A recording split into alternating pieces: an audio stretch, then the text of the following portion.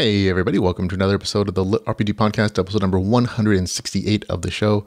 I'm Ramon Mejia. I'm here to bring you the latest LitRPG news, reviews, and of course author interviews. And this week I have 5 new LitRPG reviews just for you folks at home. Before we begin, however, I want to give a quick shout out to a couple of great new supporters of the podcast, Noland, Ongoy, and Jeff Holingsworth, who are recently become supporters of the podcast. They help keep cover the cost of the podcast and keep the show ad-free and free for all to enjoy. So thanks you guys. And of course, if anybody else wants to help support the podcast, they can find out all the ways to do so at litrpgpodcast.com/support. But this week we have again 5 new reviews, and that includes Class A Threat, Disgardium book number 1, which is out now.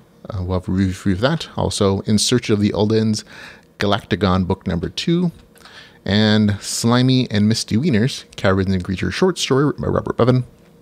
Then it'll be The Fallen Bard, World of Chains book number 1, written by Lars M., which is the sequel to The Wayward Bard, highly successful.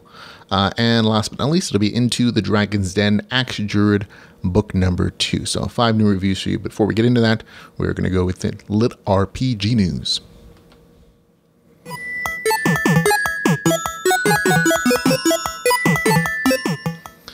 And in LitRPG news, we're going to begin with a quick reminder that M.A. Carlson's book World Tree Online is now up for pre-order. It'll be out on May the 1st. But until then, he's offered to help promote it by reducing the price on the first 2 books in that series. Book 1 will be on sale starting on April 24th to May the 1st, when book 3 comes out. It'll be reduced to $2.99. Book 2 will be on sale for the same time period, but it'll be reduced to $1.99. So interesting pricing model. We'll see how that goes for him. But you know, books that cost you less is always nice. And of course, these books are out usually on the Kindle Unlimited anyway. So definitely go check them out.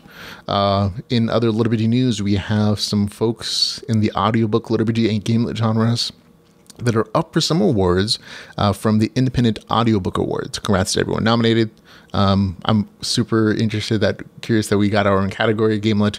The nominees for this particular category are The Accidental Thief, written by James Davis and C.J. Davis, performed by Roberto Scalarto. A Killer's Reign, Praetoria Online, book number 4, written by Don Chapman, performed by Annalise Rennie. Hobgoblin Riot, Dominion of Blades, book number 2, written by Matt Denneman, performed by Andrea Parsnow. The Land of the Undying Dark Elf Chronicles, book number 1, written by Dave Wilmarth, performed by Justin Thomas James, Lori Catherine Winkle, Jeff Hayes, the folks over at Samba Theater. Also nominated is Initializing, Somnia Online, book number 1, written by Katie Hanna, performed by Andrea Parsnow. So all kinds of great books, great authors, great narrators. Congratulations, folks, to actually be at this particular con to help support those folks and do some other fun stuff with LitRPG genre. So congrats. Hopefully we'll see you there and get to shake the hands of the folks who won. In other LitRPG news, just want to thank you guys for seriously kicking them out last week. Had a great contest supporting a fun LitRPG group called Spoiled Rotten Readers, and you guys came through. You really did. Not only did the Spoiled Rotten Readers reach their 300 person goal, they hit 332. And in line with that, the group had a live stream celebration last weekend. They gave it a bunch of prizes. We actually have a link in the show notes to the YouTube live stream that Jeff Hayes was nice enough to host. Stuff donated from us, from LitRPG Podcast, Dave Wilmarth, Apollo Thorne, and even Jeff Hayes, all went out to people. And there was also a lively conversation among friends about the genre and just some fun stuff for a couple hours, including some very interesting reads of people's stories. So definitely go check that out. But the prize winners for the audiobooks that I was giving away are David Nix, Bobby Bjorstrom, Carl Ben Cesar, Rick Holmes, and George Fisher. So guys, make sure you check your Facebook messengers. I've already sent messages out to all these guys and ladies who won with their audiobook codes. Dave Wilmarth also gave away some free signed copies of his amazing books, and his winners are Grant A. Hurrell and M. Damian Baker. Apollo's Thorns gave out books to Justin Roy and Zachary Norman, so for Code Name Freedom books. And also Jeff A. gave away an audiobook code to Peter Vant. So again, check your Facebook Messenger notices in case they went to some other place, but you might have already won. So there we go. On to stuff that is out now. I haven't had a chance to review it, but it is out now, including War God's Mantle Book 3 called Underworld, written by Jay Hunter and Aaron Crash. Also out is The Last Player Standing, written by Alexei Vlkov, which is a pen name for another author who writes LitRPG, just decided to use a pen name this time. And Pantheon VR #1 Olympus. So those 3 new LitRPG audiobooks came out just this week. In new audiobooks, not a huge selection this week, but it's actually a book that's come out as ebook and audiobook at the same time, which is really challenging to do. Class A Threat Disgardium, book #1, written by Dan Serganoff, has both out at the same time. So congratulations, folks. If you want to listen as an audiobook, you can. In upcoming LitRPG, this is just where I read off the stuff that's coming out in the near future. Feel free to skip ahead.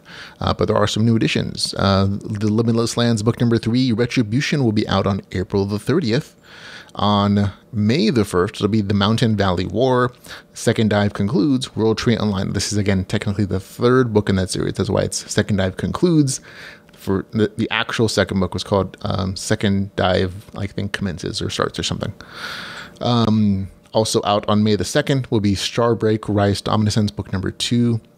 On May the 7th, it'll be The Azure Dragon, a heroic fantasy saga, which is the 3rd book in that series. May the 14th, it'll be Monster, a LitRPG series, The Beetle. Looks like a monster LitRPG story. May the 18th, the 5th book in the Guardians of the Roundtable series will be out. May the 20th, it'll be the 4th book in the Reality Bender series called Web of Worlds. May the 21st, the 2nd book in the Alform series called Scruffier. These are some of the most interesting titles. It's a translation, I think. Also on June the 1st, it'll be the second book in the Realm of Nora series called The Life. On June the 1st, it'll be the 3rd book in the Akemi Online series called Kingdom Come. The 2nd book in the Disgardium series will be out on June the 10th, Apostles of the Sleeping Gods. Again, we're reviewing book #1 on the podcast today. Book 2 will be out on June the 10th. On June the 13th, it'll be the 6th book in the Good Guy series called Home Siege Home. Always a funny, entertaining series there. On June the 15th, it'll be Code Hero Champions is playing book #2 with the very familiar and beloved little piggy there. On June the 20th, it'll be the 2nd book in Adam Online, City of Freedom, Max Largo. June the 20th, the 3rd book in the Jin Tamer series called Evolution. On June 25th, it'll be the 2nd book in the Shift series called Stealthcaster. On July the 18th, Time Master Interworld Network book #1, an entirely new series, will be out. And that'll be it. So there we go. On to new releases and reviews.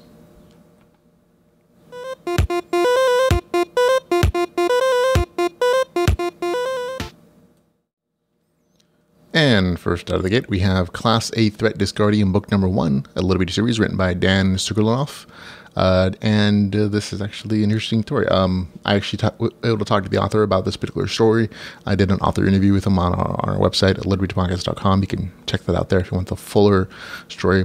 But I guess there were some issues with like the cover art potentially not describing the story particularly well. But here is it is 517 pages, $3.09, not available on Kindle Unlimited. And here's the novel description from the publisher.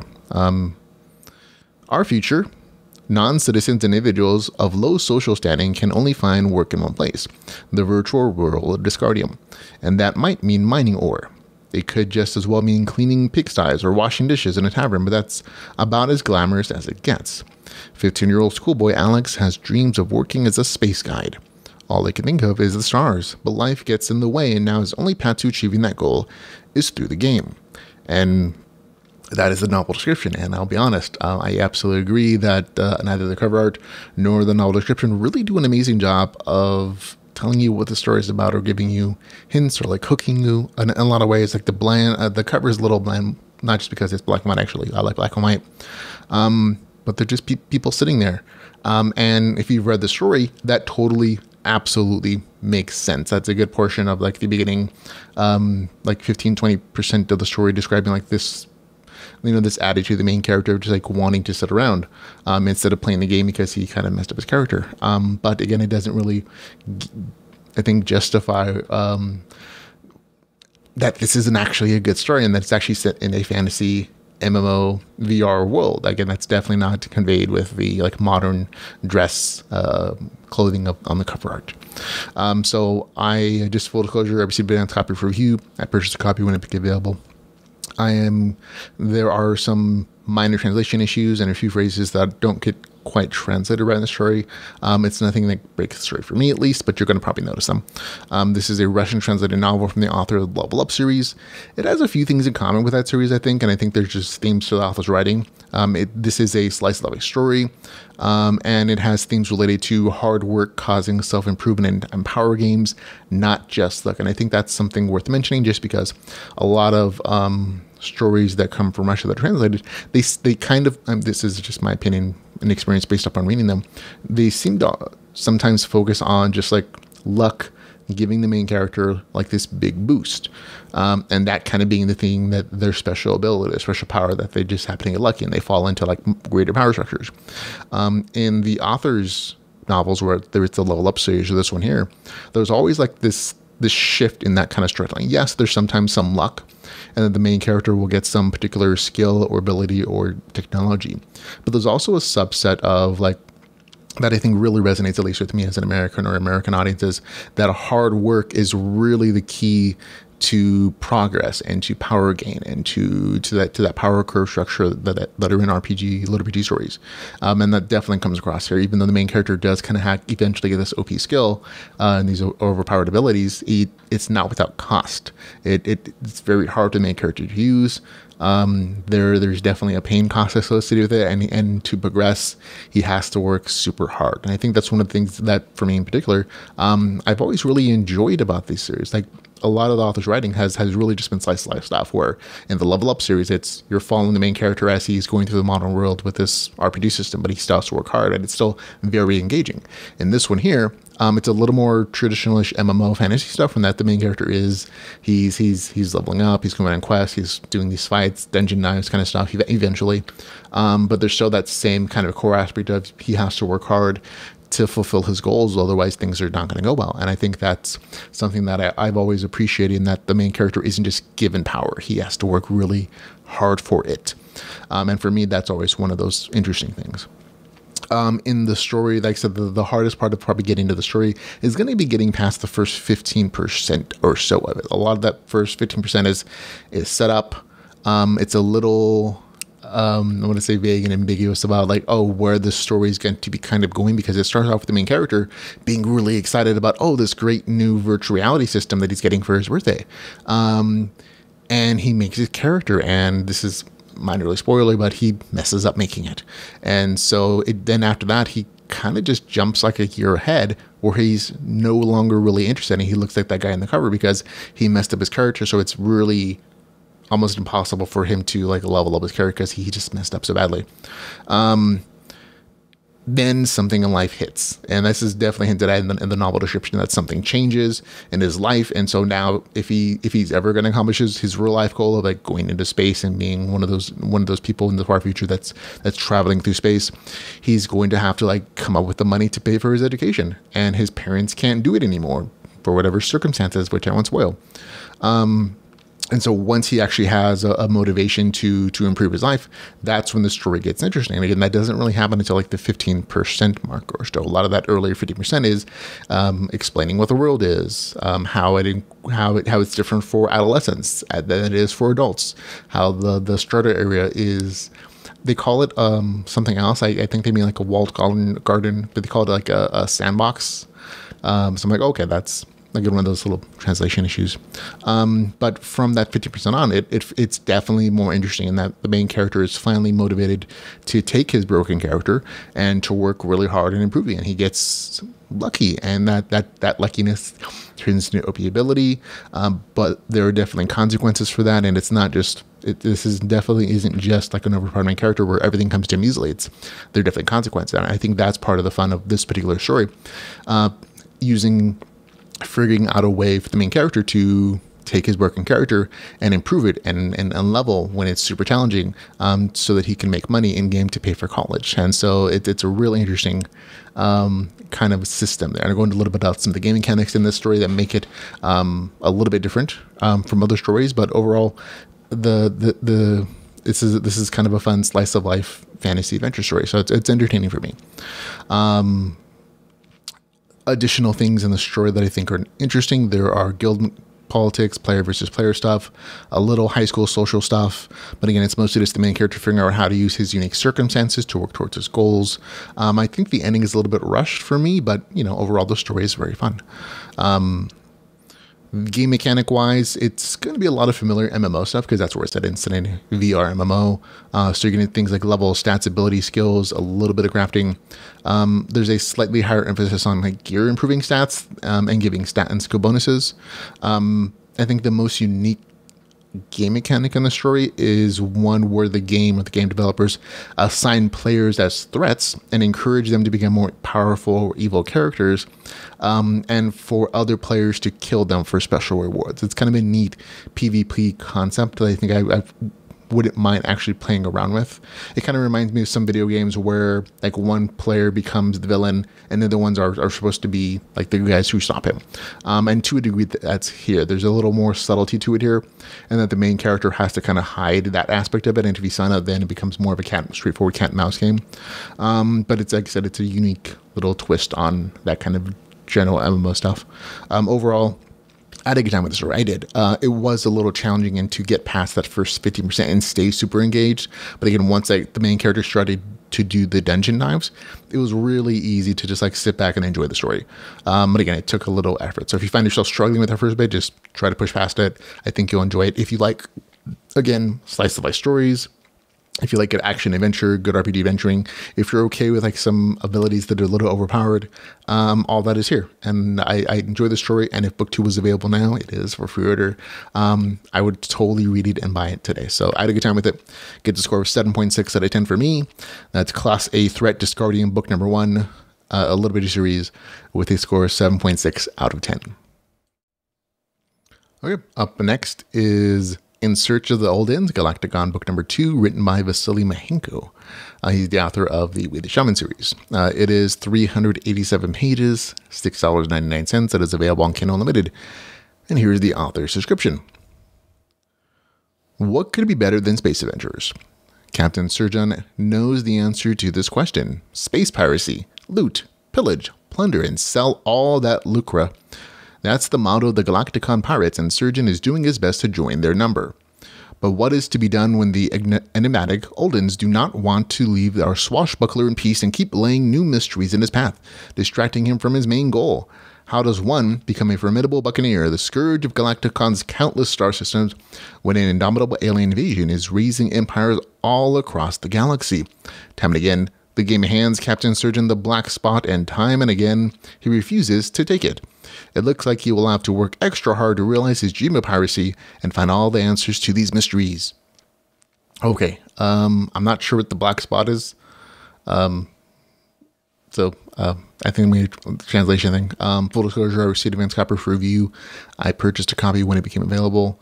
Wow, it's been like 3.5 years since book 1 came out, and you can kind of tell a little bit that there's been some time difference for the author and for the reader, for the translation team, and it's not necessarily a bad thing. It is just a thing you have to accept, because this second book in the story takes a real hard left turn from kind of the contest plot storyline in book 1, so that there's definitely a big shift there.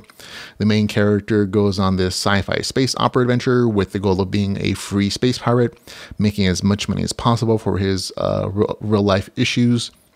There are some really good space battles, lots of new characters, new quests, exciting adventures, but the story, for me at least, was a little bit less focused than it was in book 1. Like in book 1, you definitely knew that there was a goal, find the thing, win the contest, win the money, right? It's simple. In line with that, the main character explains to us how the game works, and there's a whole opening sequence of like this, beginner noob experience, of like making your character, figuring out the game mechanics work, and all that's explained. You see more like damage notifications. In book 2, there's definitely an assumption that you've read book 1 and that you understand the game mechanics, so there's less of an explanation. And it kind of just, again, shifts more towards the space side of things. Like the main character has a spaceship, he's going on these space adventures, he's trying to be a space pirate, And so it's definitely focused on space combat. There's definitely some really great space battles, multiples of them. But it's more slice of life because again, the story has left that contest plot line series that for now. It really just him going on these adventures. And so it's a little more slice of life. And so you have to be okay with that if you're going to really enjoy this. The game mechanics, again, are very consistent with book one. Again, there is less of an explanation or recap of them because, again, the author does assume you've read about the explanation of it in book one a little bit. So in this particular story, there are fewer game notifications. There are still game mechanics there. They're just, again, different than traditional RPG stuff. So if it's been a while for you, I'm gonna give you a quick recap of what those game mechanics are, so you don't think that this isn't LitRPG. There are no character classes or levels in this game world. Instead, power is increased by improving the class of your equipment and ships, making them more powerful, thus making you more powerful. Upon player death, that equipment and those ships, they lose class effectiveness. So again, it's almost like your equipment and your ship is losing levels instead of you. And so it's kind of the same concept. The RPG progress part is just shifted towards your equipment instead of you yourself. There are occupations instead of like character classes. They kind of fill the same role. Again, there just aren't levels. You just get to increase your ability to specialize through chain quest as a player. So again, similar concepts, just slightly different to make it a little more variation.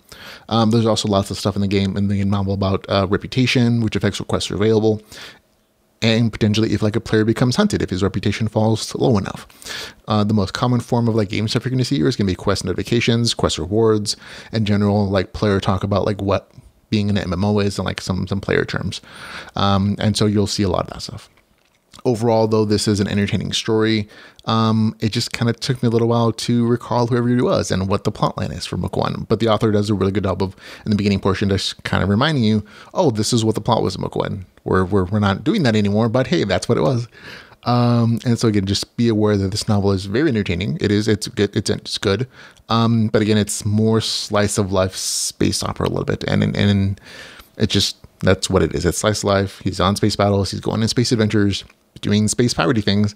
There's good action adventure, but again, it leads a little more casual, a little less focused of like, oh, where is this kind of going? Like there's some goals of the main character, like just kind of wanting to make as much money as possible to deal with issues IRL.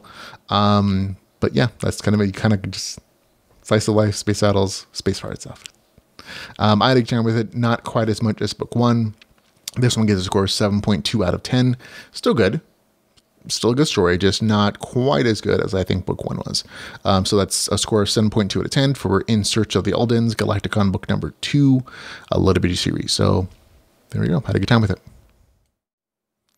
Next up, we have Slimes and Misty Wieners, written by Robert Bevan. This is a Creatures in Caverns short story. It is 38 pages. It is $2.99, which is a little expensive for the page count, but it is available on Kindle Unlimited, so feel free to go grab it on there. Here's the author description. It's not a long story. It's not a long review.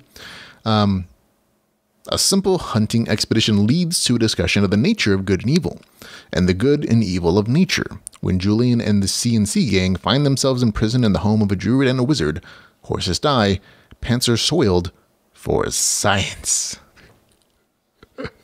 And honestly, that's true. That's an amazingly good, succinct summary of the plot lines of the story. And as usually the case, the Caverns and Creature short story, it's funny in a very specific way. There's a lot of cursing. There's a lot of potty humor.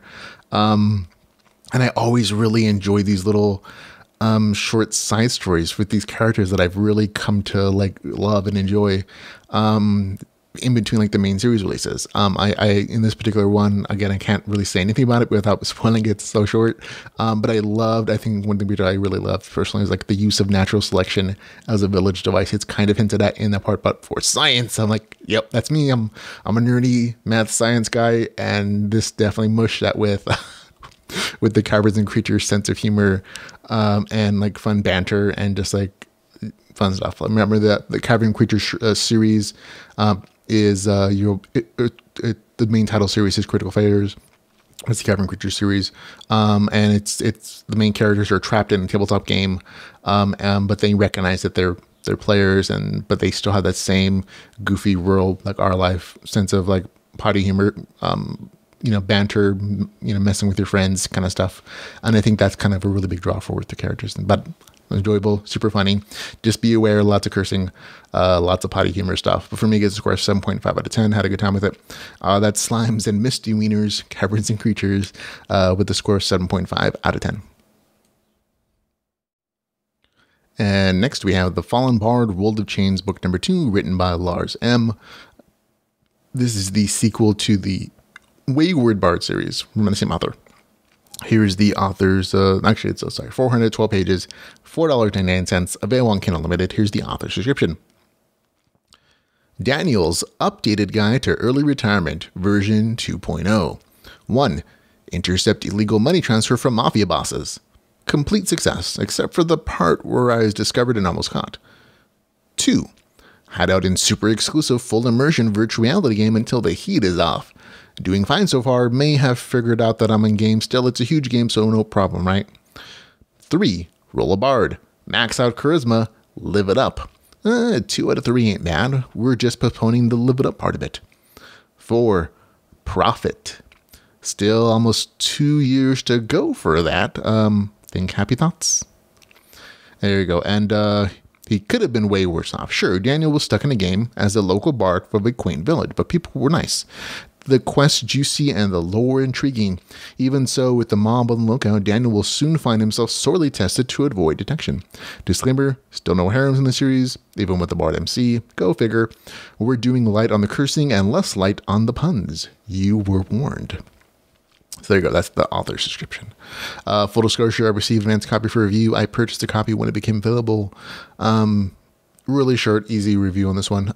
This is the sequel to the popular Way of the Bard series novel, and it does not disappoint. The lovable, snarky Bard is back for more adventures, more fun stories, and this was generally hard to put down. There is good world building here, good character building, and I think one of the things I really appreciate about the story is that the author definitely leans hard into what his idea of a bard should be. In this case, it's more of a historical collection bard with definitely some good buffs and some good magical abilities and some combat as a almost secondary role.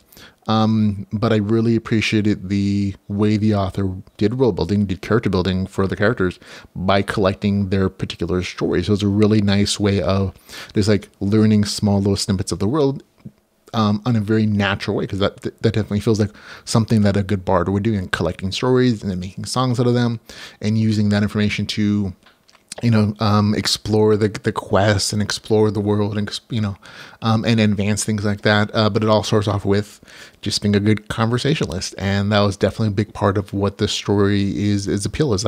There's some really good world building from just talking to NPC characters, and it was really enjoyable.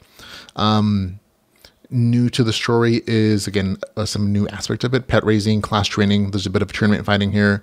The things that I've really enjoyed about the first story are still here. Smart playing, stats that matter. That's really one of the big things that I think is a draw for me, at least, in that the main character has deficits in stats, and it actually is reflective in the story. He doesn't have great strength or dexterity stats, which means he's not great in straightforward combat, and that's something he has to overcome and train about. And even with training, he's never going to be a good fighter, but he maximizes the good stats and his good abilities, which is like a maxed out charisma stat, and which leads into a small casting. And so the fact that the stats actually have an impact, a visible, written, consistent impact, is really nice for me, at least, because I'm one of those people if the stats don't really reflect in the story, it lessens my enjoyment, because that means those numbers don't really matter.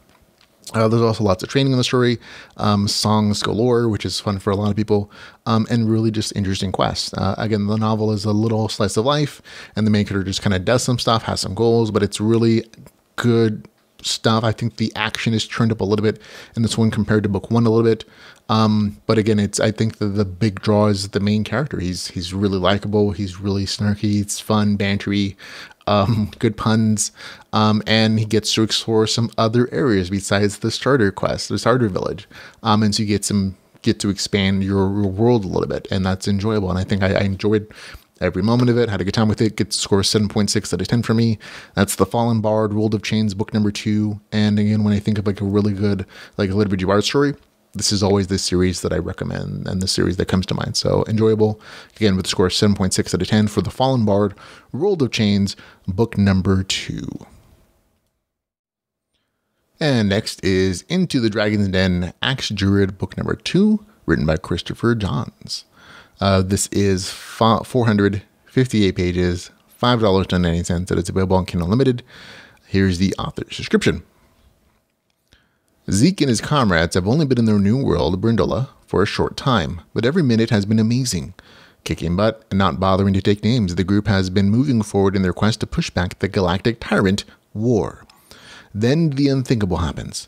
Their friend is banished to the darkest hells. Poof, gone. Just like that.